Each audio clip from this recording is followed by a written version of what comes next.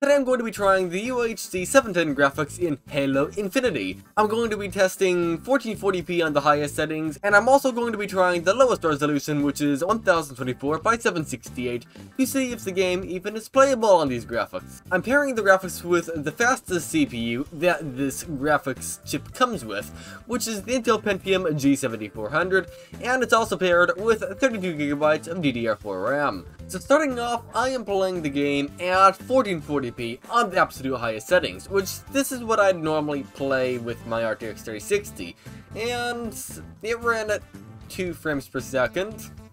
It could be a little bit better, you know, 3 would be nice. You can click through pictures faster than it was playing the game, so yeah, it's not very playable, especially for an FPS shooter like this. The next thing I decided to do was, maybe if I go over and turn down the settings to low, maybe we can get a 60 frames per second Intel HD graphics playing experience. That just doesn't sound right by itself, and yep, it's correct, you can't. It was getting 2 frames per second on the low settings at 1440p. And the game really didn't like it, because it also decided to start glitching out. When I say glitching out, I mean stuff started flickering and turning green and black, and the bushes that were supposed to be nicely sized were just stretched out across the entire map. It didn't look right. Does that look right to you? The next thing I decided to do was leave the resolution at 1440p and use the resolution scale and turn it all the way down to 53%, which is 1357 by 763 resolution.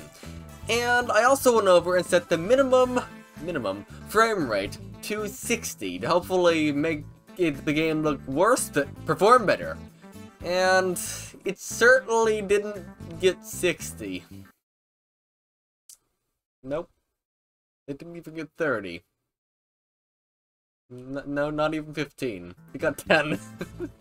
So, still not completely playable at all at this resolution. So, now we have to change some more settings. So, the lowest resolution the game supports is 1024 by 768. And I thought maybe I can get past that if I went for the full screen version and I set the Windows 10 resolution to 800 by 600.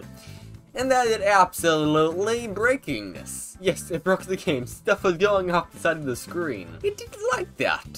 So, that was a slight problem. The next thing I tried was setting Windows 10's resolution to 1024 by 768, which is the minimum size the game likes, and it actually did work. But the issue is we're still using integrated graphics.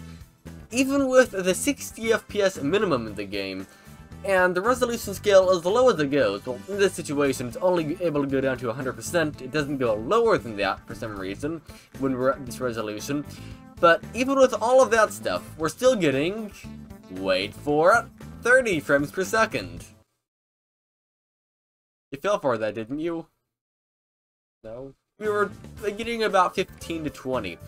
So, the game looks like absolute garbage, and it runs like garbage now too. So that's good. Also, I want to note something. So, even though the CPU usage is hovering around 95 to 100%, I don't understand why. The reason why is because when I go over and put my RTX 3060 in here, it gets around 90 frames per second. Granted, I usually lock it at 65, so the rest of the computer is more responsive, but like, still though, even at 65 frames per second, the CPU usage is not as high as it is when I use the UHD 710 graphics getting 10 frames per second.